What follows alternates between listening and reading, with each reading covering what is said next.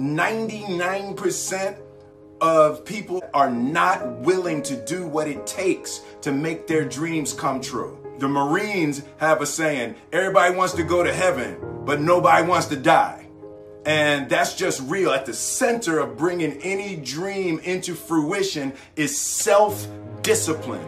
You know, something as simple as food and eating. It's not about your body as much as it is about your mind. It's getting command of your mind to be able to choose actions that are in your own best interest. Every day, we are choosing shit that's not in our own best interest. Right? So if the world is attacking you and the world wants to fight you and the world's trying to hold you down, so you're going to kick yourself in the balls? So you're going to stop yourself from getting what you dream. Self-discipline is the center of all material success. You cannot win the war against the world if you can't win the war against your own mind. I believe that self-discipline is the definition of self-love. That when you say that you love yourself, that means that you have behavior towards yourself that is loving. It's like you say to yourself, hey man, look, I know you want to eat that pizza and it'll be really good, you know, but I can't let you eat that, man, because if you eat that pizza, you're going to feel like shit, you know, and I love you too much to let you eat that.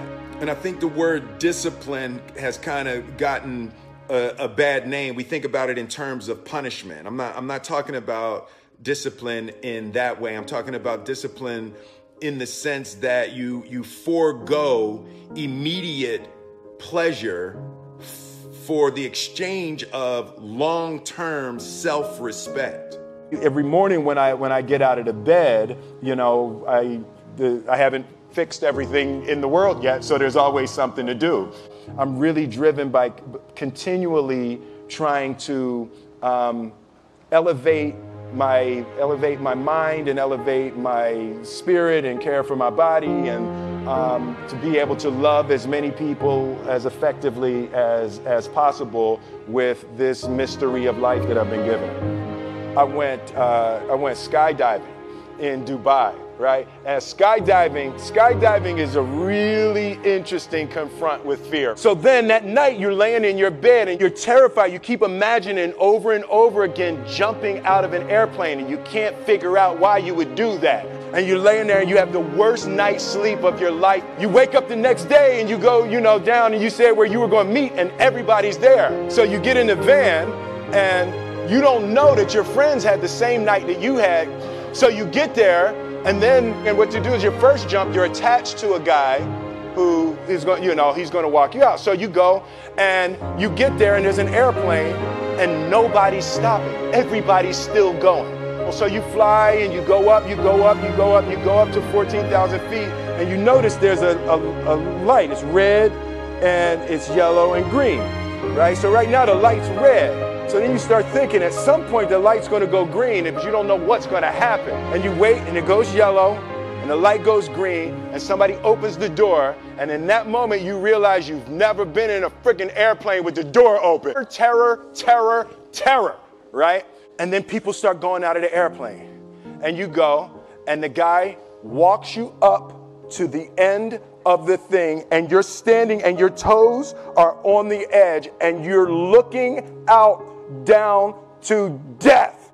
And they say 1, 2, and he pushes you on 2 because people grab on 3. And you fall out of the airplane, and in 1 second you realize that it's the most blissful experience of your life. You're flying, right? It doesn't feel like falling, right? It's like you actually are kind of held a little bit by the wind, and then you start falling, and there's zero fear. You realize that the point of maximum danger is the point of minimum fear.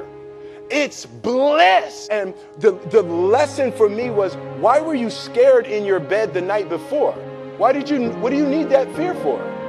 Just don't go. Why are you scared in your bed 16 hours before you jump? Why are you scared in the car? You're nowhere even near the airplane. Everything up to the stepping out, there's actually no reason to be scared. It only just ruins your day. God placed the best things in life on the other side of terror. On the other side of your maximum fear are all of the best things in life. Self-love is, hey, look, I know you got a test on Monday, you know, and I know you really want to go out with your friends, and Saturday night you want to go out, but if you fail that test, you're not going to feel good about yourself. You know, I love you too much to let you go out tonight.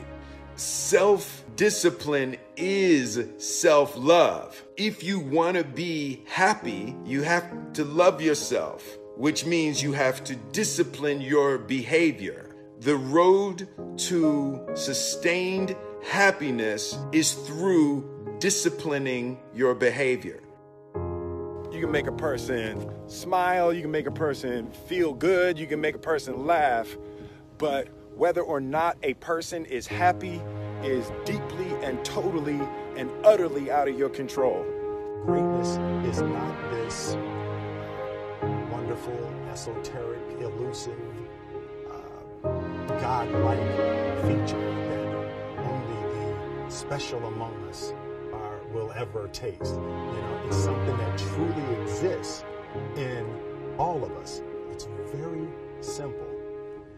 This is what I believe, and I'm willing to die for it. This one year, my father had his shop, and he decided for whatever reason that he wanted a new wall on the front of his shop, and we were mixing the concrete by hand. We were building this wall for a year and a half. Every day after school, we would come and mixing concrete, putting it in the hole, doing it, and it was just myself and my little brother. And I remember standing back, looking at that wall, saying, there's going to be a hole here forever. A year and a half later, we laid the final brick, and my father stood back with my brother and I. We stood back, we looked at the wall, and he looked at me and my brother and said, don't y'all never tell me that you can't do something, and walked into the shop. We didn't grow up with the sense that where we were was where we were going to be. Where we were almost didn't matter.